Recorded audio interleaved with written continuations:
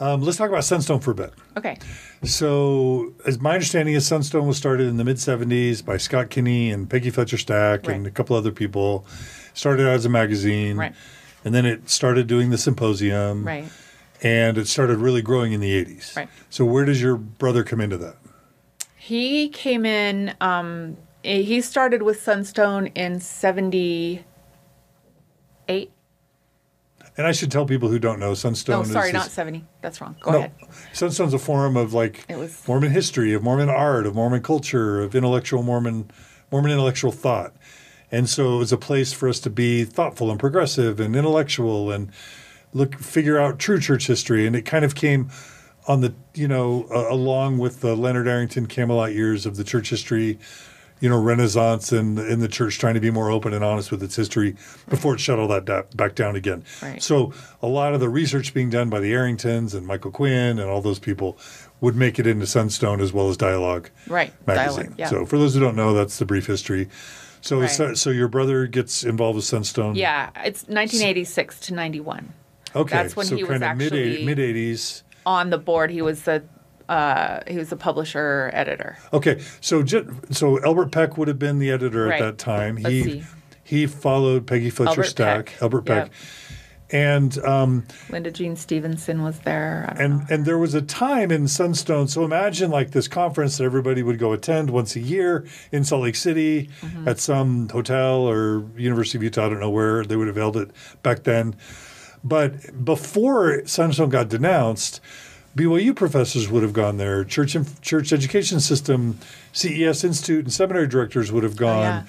It would have been everybody that was going, just trying to celebrate Mormon culture and talk about intellectual issues and just really apply intellectual rigor and cultural spirit towards their Mormon experiences. Exactly. So, okay, so maybe when your brother would have originally got involved, later there were denouncements where, Mormons where Sunstone was kind of denounced and people were warned not to attend and they were told to avoid symposia. Right. But my guess is your brother would have joined before those denouncements. Yeah. Mm-hmm. But while your dad was alive and a general authority. Yeah. So did your dad originally read Sunstone? Did he like it? Would your brother have had any indication that it was okay to do that? Was it an act of rebellion? Do you remember as your brother's getting into this how your dad felt about it and whether your dad knew and all that? Yeah. Well, my dad knew, and when Dan was getting involved with it, like you said at first, it was pretty benign. I don't think my dad thought anything bad about it. And he was already, there was an intellectual movement going on, and Dan would bring that stuff home and talk to my dad about it, and my older brother Kirk. They'd really get into it. And John got into it later too. But they would have these conversations, and Dan's wife Lisa was there, and he'd bring people over. Like I said, the Toscanos were coming over, and my dad loved it. I mean, he loved Paul Toscano, and they'd laugh and have a great time. And then we had Andy Ehat was there a lot. There were other people, Eugene England. And so my dad was involved in the beginnings of it and enjoying it. It was all very interesting to him. And he had this thing about wanting to find truth. Truth was important to him. So if it was true, he wanted to know. And but this was stuff that wasn't really, the brethren weren't talking about it. It wasn't being talked about over the pulpit. It was sort of, this side group that was doing this. And so then when the brethren got wind of what was happening, that there was a movement going on and people were going to the Sunstone Symposium, and then when they started checking out what was printed in the magazine, that some of it was controversial and didn't necessarily shine a really great light on the church. And I think the Tanners were bringing stuff into it too. Like they were leaking They're always stuff. In the mix. They're always in the mix, yeah. So, then there was like a red flag that the brethren were like, whoa, what's going on over here? What are you talking about? What are you saying? And when that started happening, Boyd K. Packer started really pressuring my dad. Get your son out of it. Get the name, because my dad, his name was Daniel Hartman Rector. So they're like, we don't want your son having anything to do with that. That gives us a bad, the people will connect that, and we don't want to be connected with it. And there's this very Mormon thing, which is like, well, if Hartman Rector's son's involved, it must be okay. Because in Mormonism, authority trumps all, right? Right. Right. Exactly. So, so they were trying to shut it down. And Dan was like, no. The church needs this. We need this forum for people to express their feelings, because we can't do it in Sunday school. We can't do it in sacrament meeting. When can we do that? When can we talk about these things? We need a place. So he was, sticking up for it, quite with my dad, and they were going back and forth. My dad was saying, I know you feel this way, but this is really putting me in a really bad situation. And I just really need you to just back out. And he wanted him to shut it down. Dan's like, I'm not going to shut it down. I don't have the power to shut it down. And I'm not going to leave. Do you know what the role, what does the publisher do? Do you even know? Do you remember? I don't know. I wouldn't be able to tell you these were his jobs. That's fine. But he was there. I mean, he was so involved. He was always there at all the symposium. He went there every day. That was his job. And it's this house that's on the same road the Vivint Center's on, right? Yeah. In kind of North Salt Lake. Right. Where the Sunstone offices still are. Yep. They had and have a house there. Yeah. And there would be all these photos on the wall and couches. And he loved it. It was like the center of intellectual life for Mormonism. Exactly. It's kind of sacred ground to me a little bit, yeah. Yeah. And there was all these, people were coming out of the woodwork. There were BYU people, like you said, that were professors that knew things, and, they'd done their homework, and they were like, hey, Joseph Smith actually did this, and I don't know if you know this, but this was happening, and check out this about the Book of Abraham, and so all that stuff was coming to light, and I would hear my brother and my dad talking about it at the house. I started to tell you that they would have these conversations all the time, and I would listen in, and I mean, I heard all the stories about Emma and Joseph and the wives, and, Emma pushed somebody down the stairs. Eliza Snow, I think, yeah. Yeah, who was her best friend, who was now, I heard, allegedly pregnant. Right. With Joseph's child. Right. And, all this stuff that I'd never heard before. And I didn't even know Joseph Smith practiced polygamy, let alone, with many times behind Emma's back. I did not know this. And with other men's wives. When I heard that, my mind was blown. I was, whoa, I've heard polygamy. This is something different. Now we're doing, these women had more than one husband. You heard this in the 80s? Yeah. Okay. Oh, yeah. Okay. And so my dad, I asked him about it. He said, go read section 132. That's what he told me to do. Which doesn't help at all. No. And I read it and I was furious. I'm like, what? So I said, so you're telling me that Emma got threatened? That if she didn't go along with it, she was going to be destroyed? Why? This is wrong. This is so wrong, and he was like, don't worry about this stuff. We don't live polygamy anymore. You just go home and read your Book of Mormon and say your prayers and, be a mom. He's just, and I'd be like, yeah, but this is our founder, our prophet, Joseph Smith. He was supposed to be righteous, and he's doing this stuff, and my dad really just said, well, we don't even know if this is all true. This is, this is hearsay. It's anti-Mormon propaganda. Don't stress out about it. Just go live your, gospel. So that kind of satisfied me for a while. And So he thought it was anti-Mormon propaganda, not factual history? Well, that's what he told me. Okay. I don't know if that's what he thought. I just know that's what he told me when I was getting all up in arms about it. He was like, oh, no, don't worry about this. But I could still hear him talking with my brothers, and he sounded like he knew that it was actually true. The way they would argue about it, he never said, that's not true. He would be like, well, back in the day, times were different. They had different rules, and Joseph Smith was a product of his environment, and we don't know what that was like because none of us ever lived that. I'd hear them talking about this. And, they talked about the stone, and they talked about the seer stone. They talked about the treasure digging how he would make money off of people treasure digging but never really find treasure. And that he would make up these stories about how the treasure disappeared, right? So then, and I'm reading the Book of Mormon all the time. And so I'm seeing stuff in the Book of Mormon, like the part about the slippery treasures in the Book of Mormon, where he'd say, if you buried your treasure, it would slip away and become slippery. A lot of that folk magic treasure digging stuff that Joseph believed and practiced made it into the coincidentally book. Made it in the Book of Mormon. Dan Vogel talks a lot about this. Yes. Yeah. So I've listened to all of all of his stuff. I think I've listened to every podcast he's ever done or YouTube video. But at the time, this is way back in the 80s, right? So I'm hearing this stuff for the first time. And I'm being told, oh, no, but from my dad, don't worry about it. It's anti-Mormon. But then I'm seeing the correlations in the actual Book of Mormon. And I'm thinking, that's really interesting because if they were practicing polygamy, why does it say in Jacob that it's wrong? What do you call it? Abomination. Yeah. And so that didn't quite line up for me. And I was like, how do you reconcile D&C 132 with James in the Book of Mormon? So Jacob. Yeah. So there's all these little things, and like I just put them on the shelf. I'll think about that later. I got to go cook dinner. I got to do wash. I got to take care of my kids. I don't have time for this, but they bothered me. They just ate away at my little brain.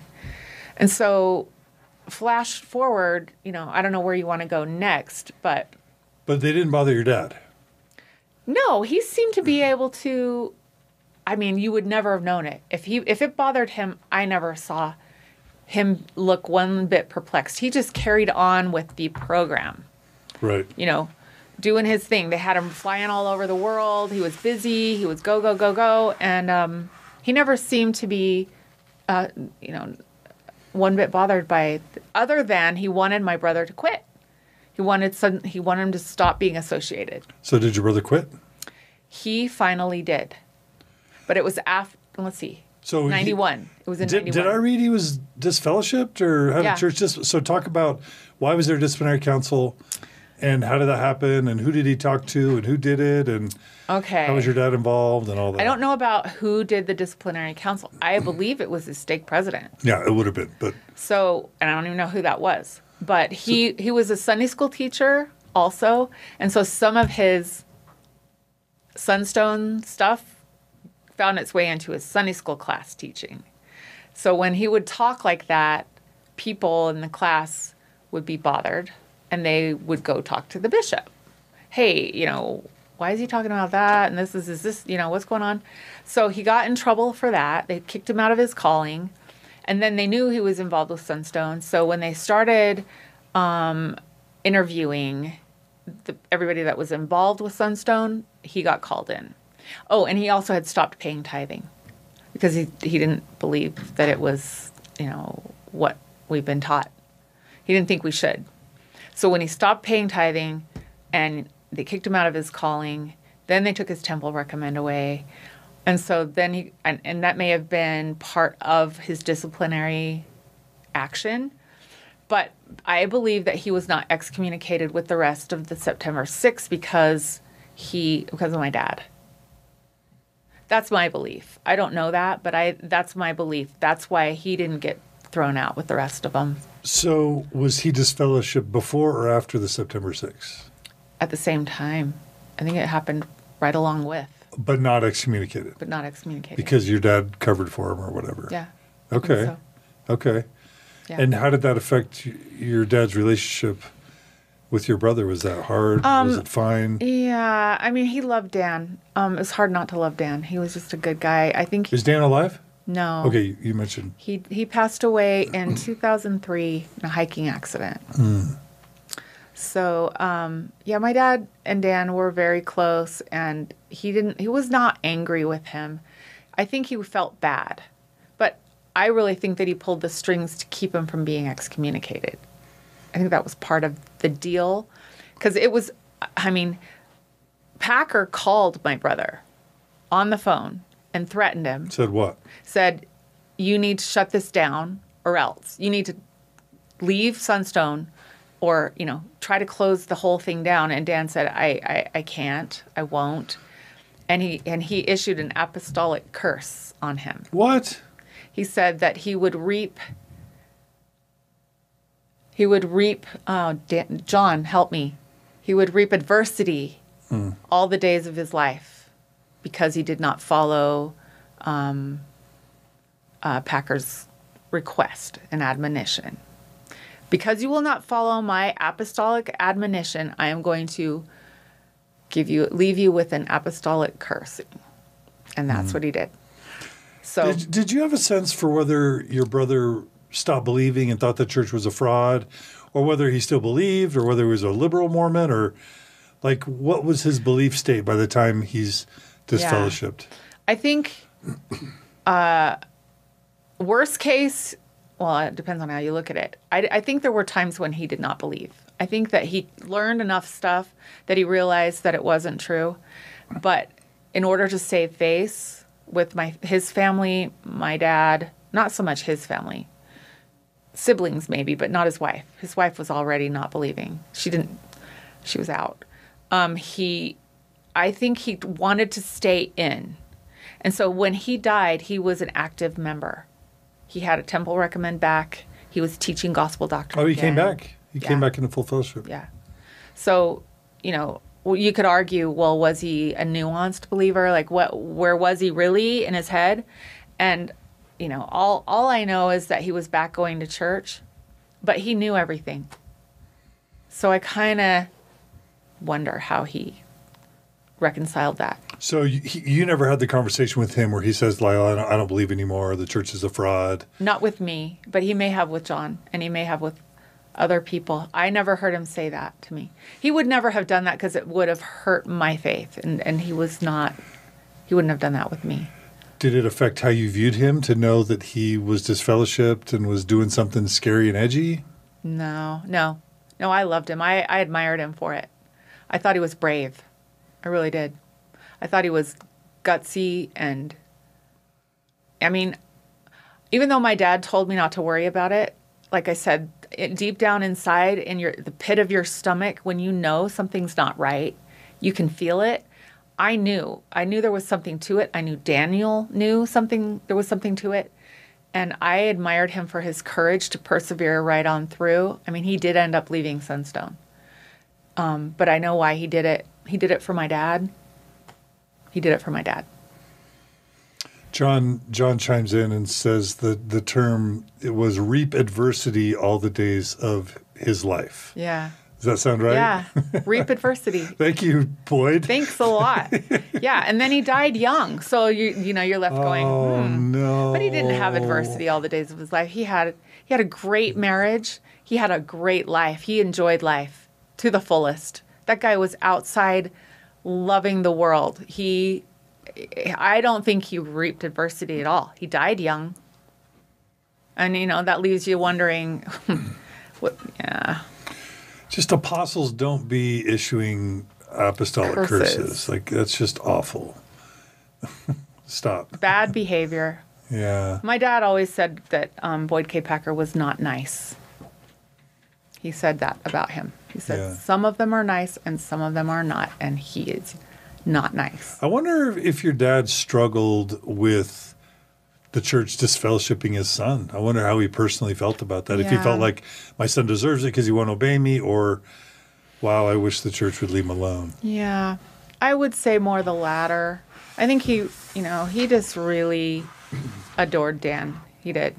And I think he was hurt by it.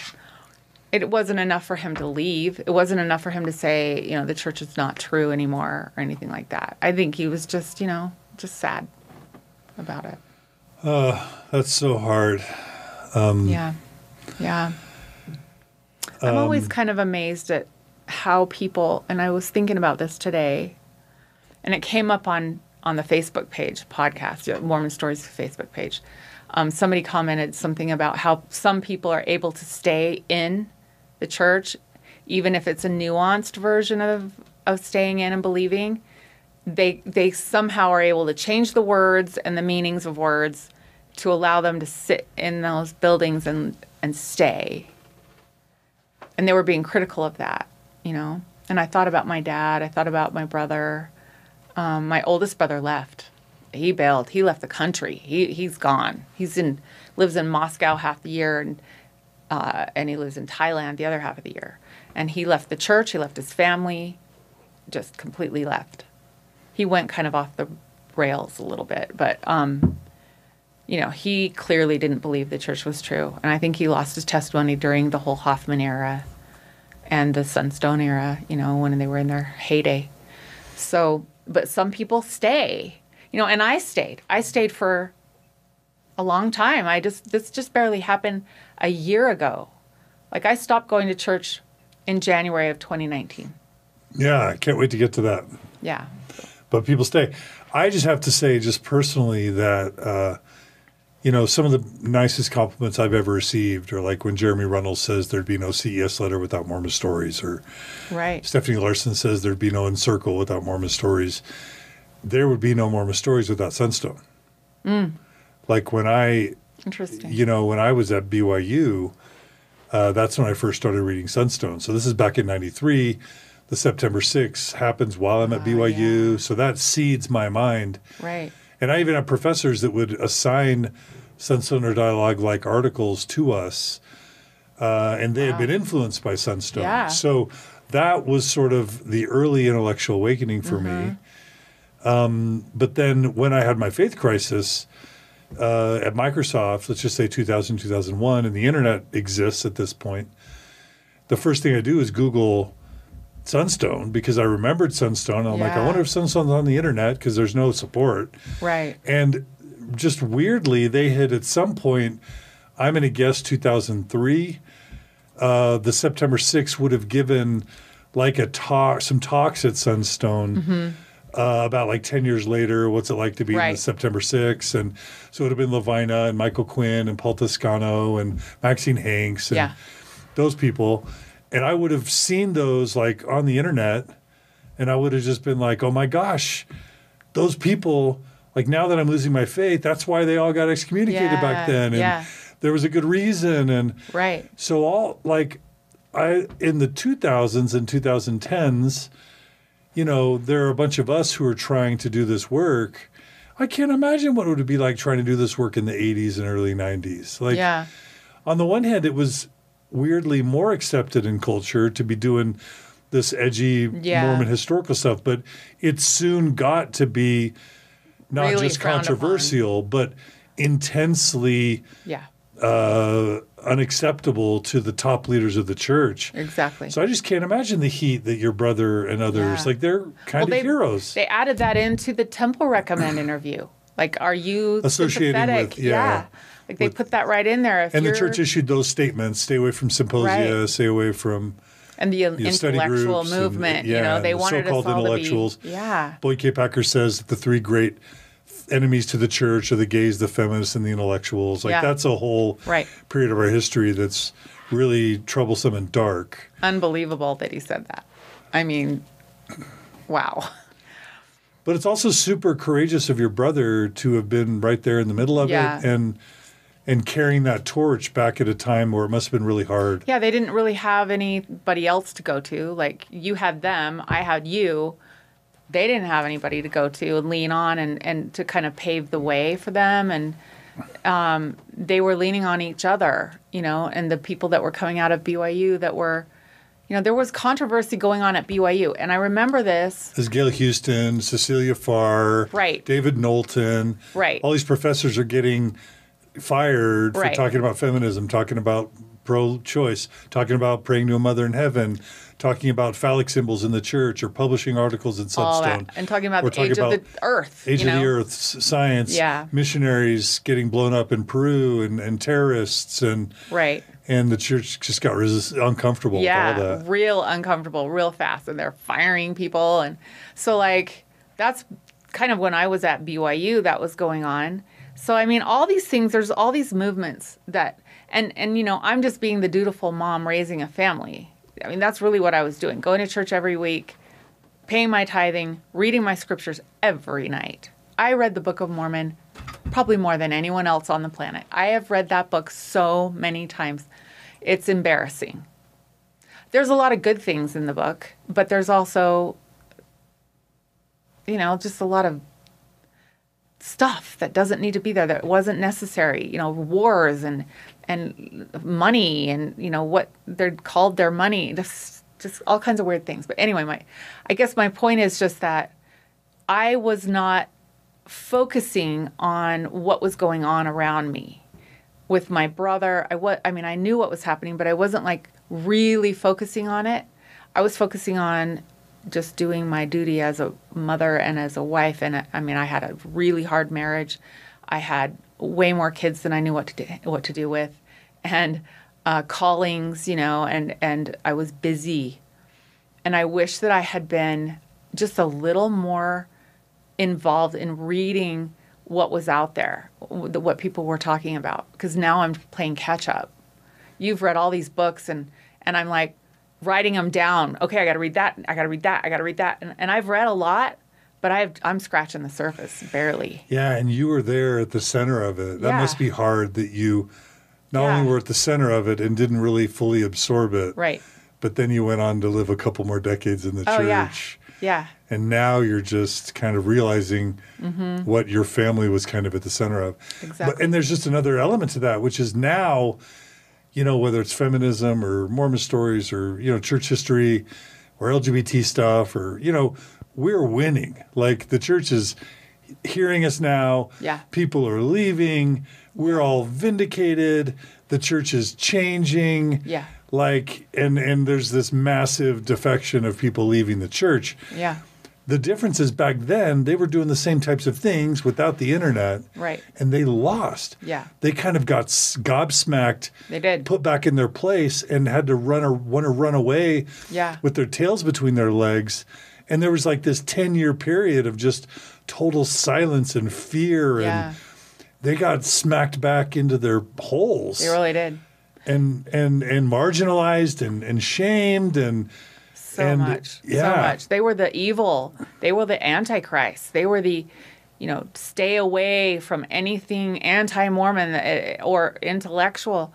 So it was rough for them. And I think with the advent of the internet, they came out of their holes a little bit. Yeah. Thought, I can actually have a voice and I can stay anonymous somewhat, Nobody can really. Well, you still got it though. They still found you. Oh no! A lot of us, like John Larson and me and Lindsay and others, we've never really been anonymous. Right. No, I didn't mean anonymous, meaning not seen and your name's not being out. I just mean you could hide a little bit more behind your computer. Oh right. It's a little more safe. Somehow. Right, and you can do more too. Yeah. You can affect more people. And there's way more information that you can grab. So. Okay, so I want to get to your story. Okay. Is there anything else that we want to talk about with your dad and your mom, just in terms of their lives or your family's lives, before we just go right to you and your marriage and your kids and? Yeah. Well, okay. First of all, I was from a large family. There's 9 kids. One's adopted, 8 natural kids.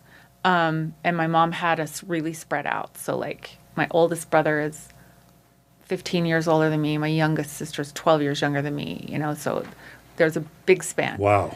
My mom had 2 kids she had 1 kid after she had 4 grandkids. So Lucy was like on the tail end, when my mom was 46. So big family. So their grandkids, they're kids older than their uncles. Yeah. Or aunts. Yeah, exactly. So that's kind of weird. A good LDS family. Yeah, that's a really right. And so that was all part of my world was having a big family, and we were close knit. Everybody loves everybody, but very diverse. But everybody loved everybody. So when my brother Kirk left, that was a shock to my family. Shock to my dad. My dad was furious. I've heard my dad yell and scream like many times, but never quite to that volume as he did when my brother left, and he got on the phone and just chewed him out for what he did, because he left his kids, left the church, Left his wife? Left his wife, left the country. What year, around what year? And do you remember? I know it's putting you on the spot. Okay, I was married, so it's got to be 82, 83. Okay, so this is before your brother's disfellowshipped. Yeah. Okay, so Yeah. one domino falls. Right. Okay. So he's gone, and he does not believe the church at all. He's completely just over it. And so... And he disappears from the family? Well, kind Does he still come to does he still come to dinners? Does he still come to reunions? Does he? He came to 1 or 2 family reunions, but now he can't come into the country at all because he owes taxes in the United States. Okay. So he's in Russia. But I mean, was he ostracized from your parents? Did they want him around? Did they not want him around? They wanted him around. Okay. My parents have never ostracized. They don't believe in that. Okay. But my dad will give him hell. Okay. You know, if he's around, he's gonna chew him out. Probably for hours on end, but he's not going to ostracize. Okay. So did that make your brother not want to come around, or did he come around anyway? I probably kept him from coming. Okay. Quite a bit. Yeah. But he would come, you know, on occasion, and he'd join right in with us when we were having church, you know, in Aspen Grove or at our family reunion. He'd be there, you know, saying the prayer, and even though he didn't believe in any of it, singing the hymns, you know. So. And was there like in the family, like he's a bad guy, or he's doing bad things, or he's lost, little bit. or okay. Yeah, kind of lost. Okay. Because he kind of went out badly. You don't just abandon your family. Yeah. That's just not cool. Right. Right. So that was really hurtful to his kids, to his wife. It was awful. To your parents. So, to my parents. Yeah. Your brother suggested that this may be in 1990. 1990. Really, John? Maybe. Yeah, but he could be right. He could be right. Then I'm really bad with that would have been after the disfellowship. That would have been after. Okay. No, 93. No, it was still before. It was still 3 before. years before. Yeah. Okay. Yeah. Yeah, we had a big family reunion in 1990. There's a picture, and he's there. Okay. But I thought that he might have come back. But anyway, it doesn't matter. So Kirk goes away, and then, you know, Daniel passes away in 2003. That was really tough. My dad, I mean, that really was hard on him. It was just, he was 46, he was young, had a family of 4 kids and a wife, and, you know, when he died, it was just really heartbreaking. And then I think the next person to leave the nest as far as the gospel goes might have been John. Or Lucy. No, I think it was John. I think he went first, and Lucy maybe at the same time, a younger sister. So these dominoes are falling. Yeah. Yeah.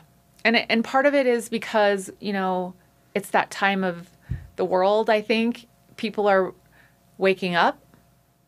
So not everybody wants to stay anesthetized, if I can say that word. Sorry, I hit that.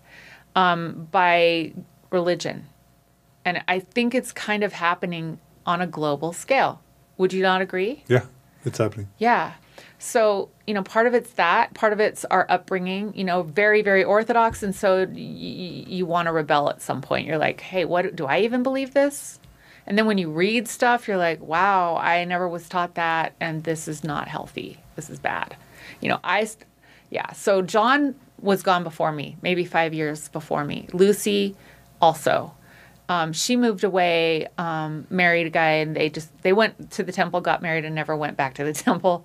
And they were sparsely active, and she just sort of fell off. And as your other siblings are leaving, what are your parents saying, or how are they reacting to it? Is your dad emeritus by this point? Mm-hmm. Yeah, Dad was kind of unaware. Like I don't think anyone ever came to him and announced. Well, maybe Kirk did, but not Dan or John or Lucy. They didn't come and say, hey, Dad, we left the church. And he's getting older now, and so it's like what he doesn't know won't hurt him. We'll just kind of do our own thing, live our own lifestyle. We're not going to announce anything to Dad. Like, I got a divorce, and I didn't tell him for 2 years. What? And he was at my house every Sunday. Holy. We played Happy Family. We got to go back to that. Yeah. Okay. Okay, so there's that. Okay, so he didn't totally know your siblings are falling away. Right. He knew about Kirk, but not anyone else. Okay. And he knew about the thing with Dan. And that's weird. When your dad's a leader, the church is the most important thing in your family. Yeah. Kids are leaving, but they're not comfortable telling their own parents. Like, right. Something's wrong in the organization. Yeah, when you can't whenever be kids honest. can't talk to their parents about important Right. things, there's something desperately wrong. Yeah. And he was such a Republican, too. He was so I mean, politically, he was very, very outspoken and very dogmatic. And so when John, voted for Obama and told my dad that was this huge argument. And so John just learned, hey, you know what? I don't need to tell Dad everything. Yeah. It's if we want to have a nice relationship, so I'm going to lay low. And I don't know if my dad maybe he knew. John, you'll have to tell us. John described it as the quiet fade out. Yeah, the quiet fade out. So let's go back and talk about your marriage. So you met a cute guy, right? How it's just okay. I'll brief that for you really briefly. I was 18. We just finished up in San Diego. My older sister lived in upstate California, so we drove up California and went to visit her before we headed back to Salt Lake. She had arranged me to meet someone in her neighborhood, in her ward. So I get there, and she's lined me up with this guy, and I meet him, and, I'm there for 9 days. I stay with her. My parents go on back. I stay with my sister, and I date this guy the whole time I was there. Every day, we did something. And I was still really young. He was 22, home from his mission, and very much a Hartman Rector Jr. fan. Big time. Had all my dad's talks on tape. Had listened to him all through his mission. He was like a total fan of my dad. So because I was the daughter, I was already like prime real estate for him. I mean, I really think that's why he married me. Yes, we had, a relationship, and I do think he loved me, but I think my dad was the big draw. So, and I was just, all enamored with him. I thought I was, crazy about him. And I was 18, so I was very young. So you did feel like you were in love. Mm-hmm. Okay. So we got married, and that was right out of high school for me. Wow. I had started BYU, but I was we got married in April, and I had started in September. So, I was not even done with my first semester at BYU. And we got married in the temple. My dad married us. It was all very storybook in that way. We started having kids right away. I dropped out of college to raise kids. We had a rocky marriage right from the start. And I would say probably my fault, a lot of it, because I was not... You were impotent. I was impudent. I'm sorry. No, I don't mean seriously. Oh. You were dead on. Oh.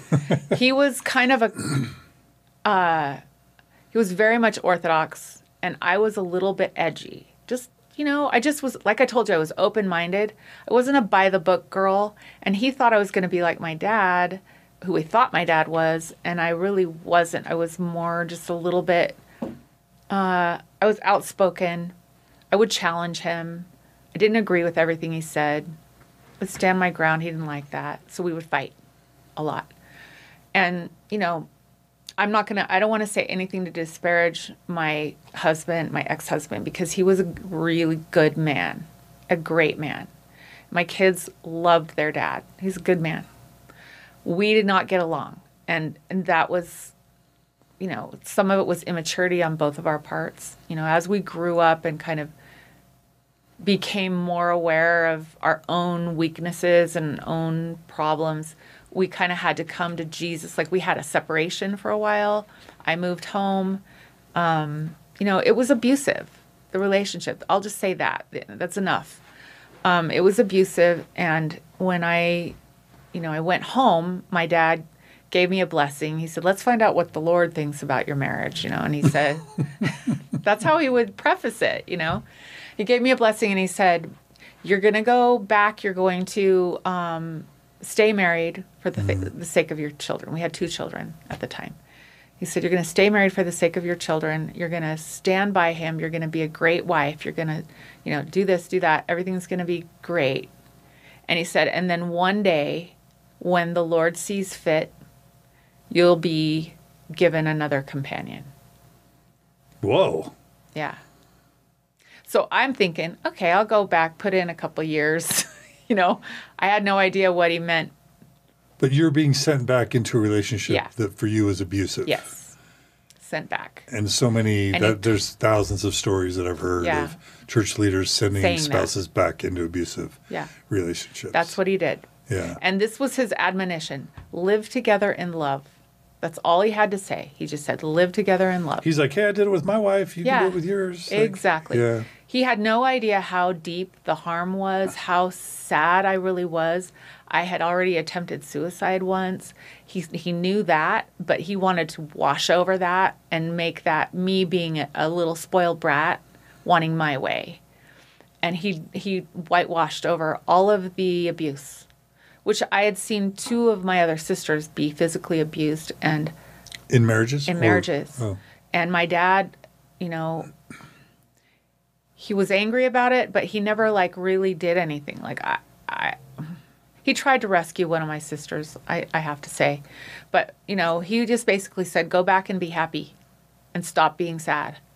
And so as part of that, he had been abusive himself, or is part of that, it's just oh, this is the way the world is? Or is part of that the pregnancy, it's just we don't need this stuff in our lives. Right. I'd rather just go figure it out, but I don't want to. Go figure it out. Yeah, I don't want to look at this and, just go. Yeah. I just don't think he wanted to deal with it. He didn't want to see another divorce. There'd been my brother, my oldest sister, and there'd been 4 divorces already in our family by the time it came to me. Oh, okay. So he was like, please, not another. So I got sent back home, and That's a lot of divorces, especially since he and his wife were pretty happy. I know. And that's why I asked John. John's a psychologist. I think he says that we had an unrealistic, idealistic view of marriage. We didn't see conflict between them, really. We saw 2 giddy, lovey-dovey people who were crazy about each other, and we didn't really get it. When you didn't experience that, you're like, something's wrong. Yeah. Our marriages are broken. Right. They're not like our parents. Leave. Yeah. So he thinks we were unprepared for it. So you go back after 2 kids because the Lord tells you to through your dad. Right. And I was angry about it. I was not happy. Not at all. I went back miserable. I stayed. I had more children. I went into bishops. I told them that I was miserable. What do I do? And they basically just said, well, ask your dad.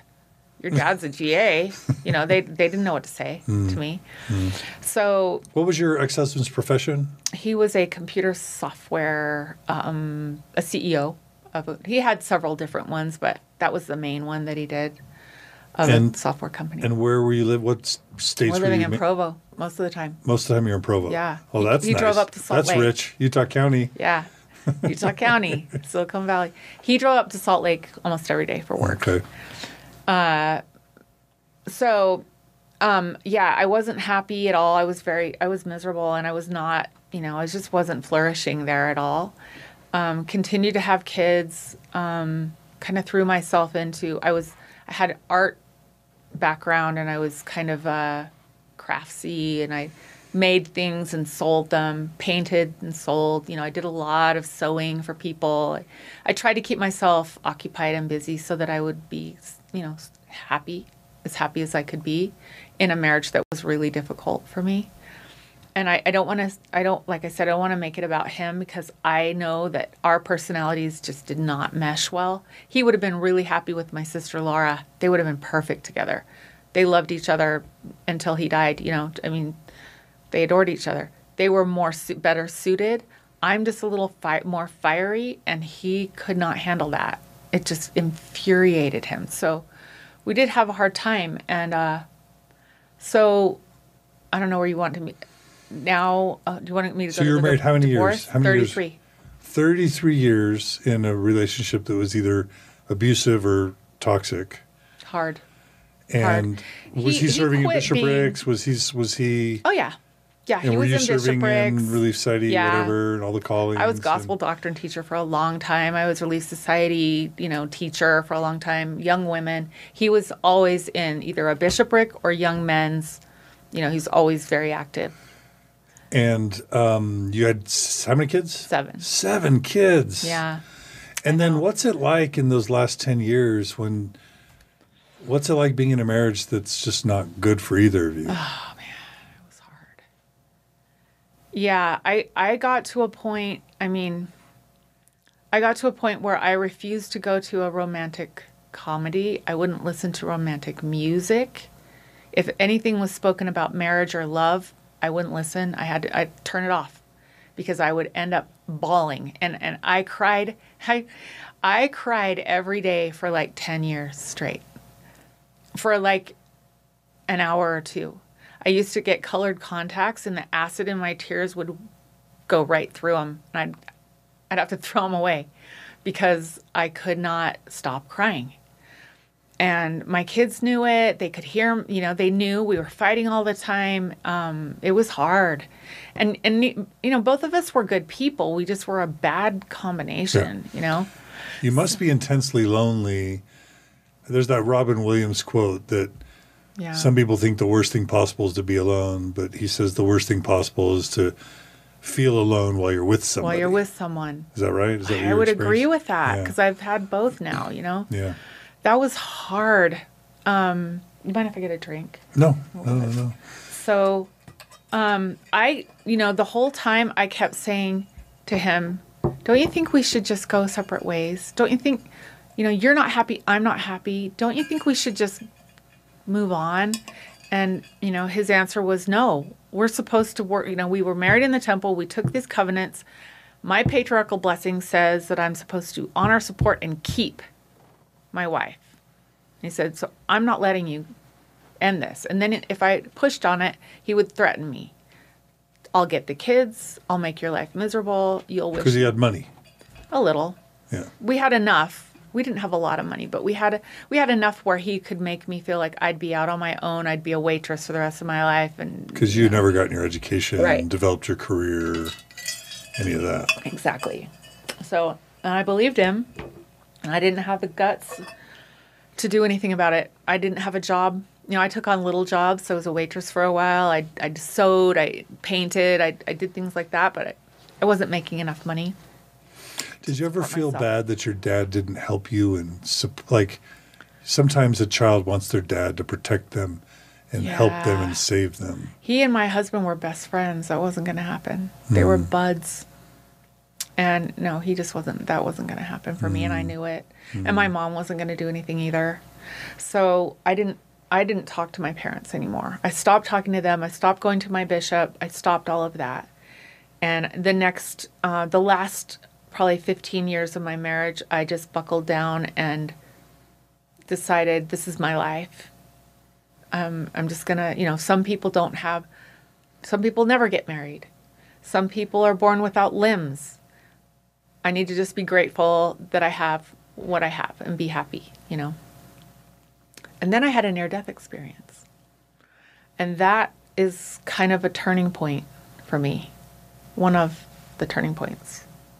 So, and I don't talk about this very much, but once in a while, and this happened shortly after my brother Dan passed away. So it was around 2003. I was sick and I overdosed by accident on too much pseudoephedrine. And I died, basically. So I was at home and laying in bed, and I just nursed my baby and put him down, and my husband said, I told him, I said, my heart's going crazy. It's going crazy. It's going to bounce right out of my chest because I had all this pseudoephedrine in me. And I didn't know anything about pseudoephedrine. I didn't know what it did. All I knew was I was miserable. I had a really bad cold. And I took this stuff. And the next thing I knew, I was outside of my body up on the ceiling looking down at myself in the bed. And I realized I died. Like, I just knew it. And I sat up there for a minute, and my husband came in the room and tried to revive me, and I saw that. And then I had this experience, and it's something that I don't talk about in detail because it's really mine. It's just like, I'm not supposed to go out and write a book. I'm not supposed to talk about it, and write about it, or it's kind of my personal experience. But Daniel, my brother, who had passed away only a few months before, was there. And he came and took my hand, and we left. And we went on this journey. And one thing that was very clear to me was there was no mention whatsoever of the church. Nothing. Not even in passing, like, hey, you know that church you were a member of? That's not true. Or, hey, here's Nephi, or, nothing was mentioned. So I came back. I was given the choice to come back or not. And when I did choose to, because I had a baby, I knew I needed to go back. Even though I had been praying to die for years. Like, it was a nightly prayer. So, sorry, I don't want to get emotional, but when that happened to me, I felt like God said, okay, you want to die, you can die, and we'll give you that. You get to do that if that's what you want. This is how I thought at the time. And I did, and I came back home because I needed to be there for my son. So it was a choice that I made to come back. And when I came back, I had this euphoric, it was really painful coming back, but that's a whole other experience. But when I was back in and I was back awake and the paramedics were there and they were running tests on me and they whisked me to the hospital, and I was in the hospital for 2 weeks, and they put a defibrillator pacemaker in my chest, which is still here, and my heart was enlarged, and I was really in trouble for a while. And I had this euphoric feeling that there was a purpose to my life and that I needed to be here, and there were things that I needed to do still. And I had a happy feeling about it. For the first time in years and years, I felt positive. And I told my family, I said, I just went through something, and it was really transformative. And the things that we think are important here, none of them are important. What you drive, what house you live in, what, money, none of it matters. None of it matters. All that matters is, how do we love people? How do we treat people? Do we care for people? Do we sacrifice for people? It's all about that. And it's not just me, and I had nothing to tell them about the gospel other than that. That to me was the pure gospel. And I realized that it didn't matter whether you went to the temple. It didn't matter whether you were baptized or not. It didn't matter any of that. If you kept the word of wisdom, it didn't matter. None of that mattered. All that mattered was how you treat people. And that was the end of it. It was love, basically. And so that was like the beginning of a transition that took place inside of me. And it was subtle at first because I didn't really know what to do with my religion, what to do with all that. And what year was this? This is 2003.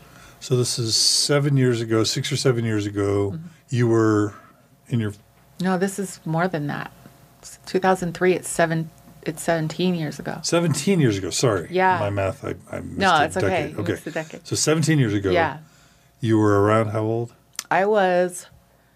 I'm not trying to... 42. Just trying to... Okay. 42. In your 40s. Yeah. And when that happened, thank you for sharing something so personal.